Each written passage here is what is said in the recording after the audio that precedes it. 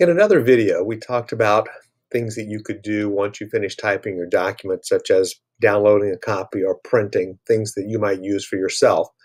But today, in this video, I want to specifically look at the power of sharing this document, because sharing with others that's really what makes Google Documents so powerful.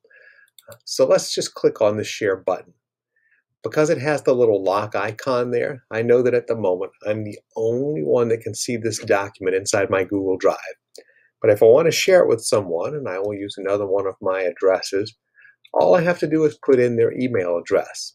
And if I click send, that person will also be able to see this document.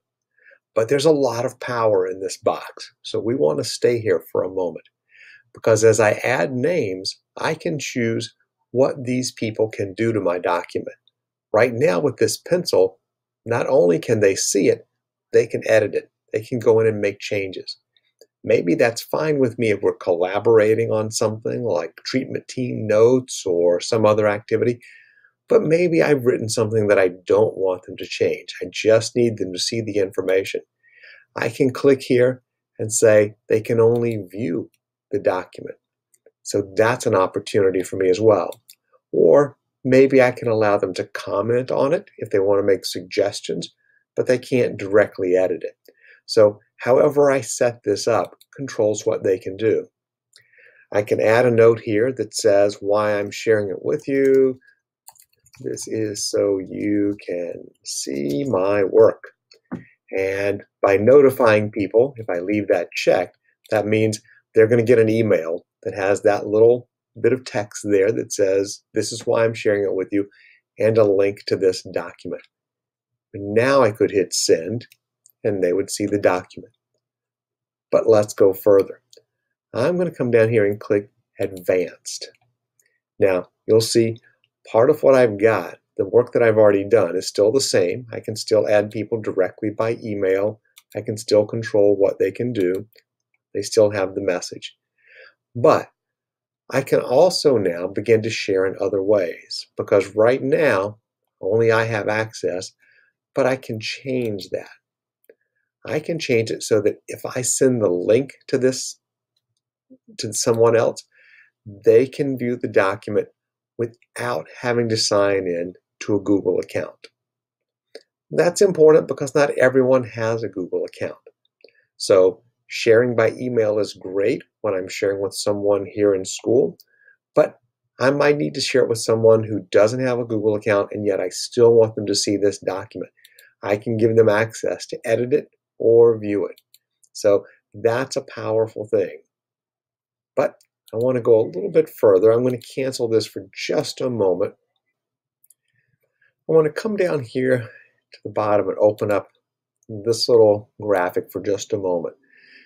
You'll notice this link sharing looks slightly different. This is what link sharing looks like inside of our CREC Google account.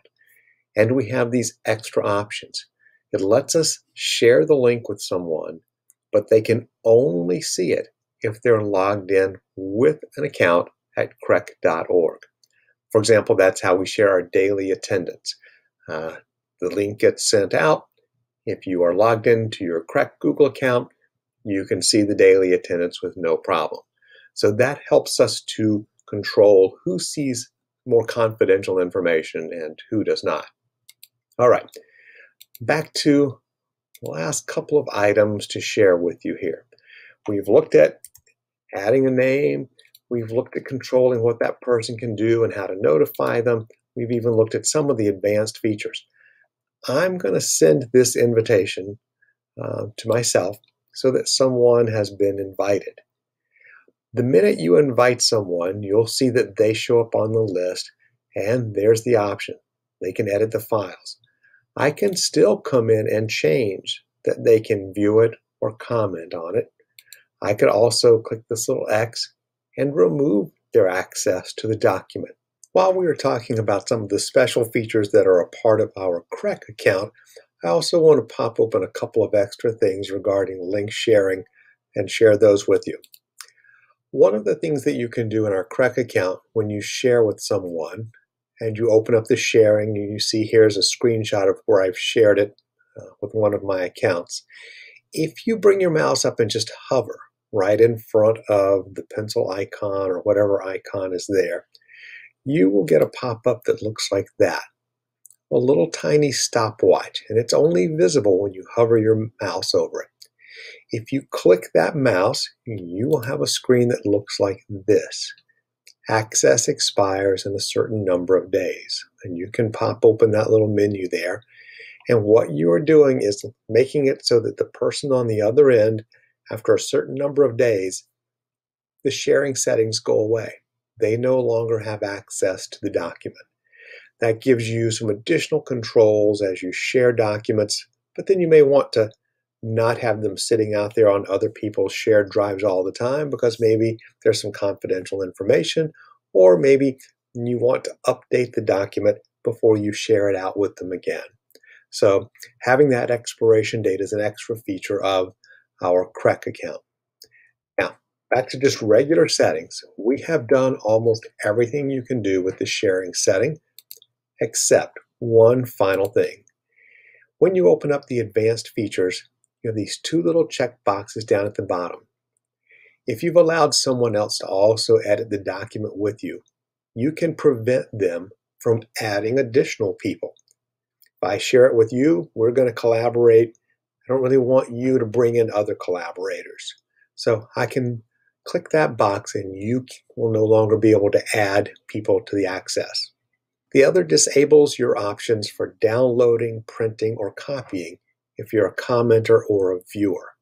So those features would no longer be available to you.